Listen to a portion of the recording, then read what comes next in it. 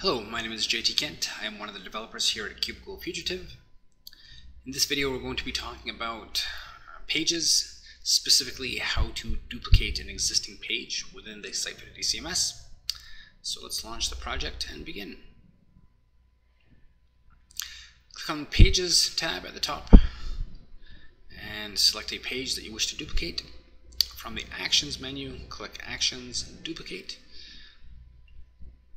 This will bring up the Create a Page dialog or the Duplicate a Page dialog.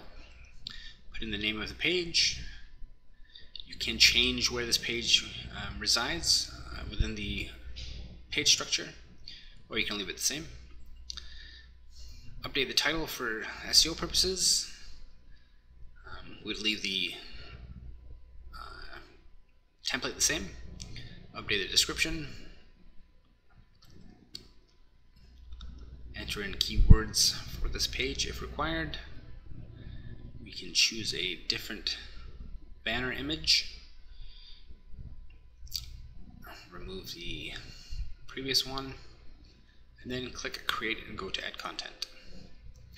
This will render a copy of the existing page with all the content that was in it, and from here we can change the content that was on that page,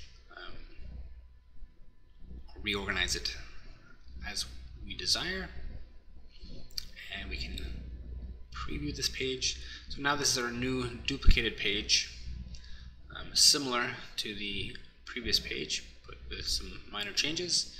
Click the Publish button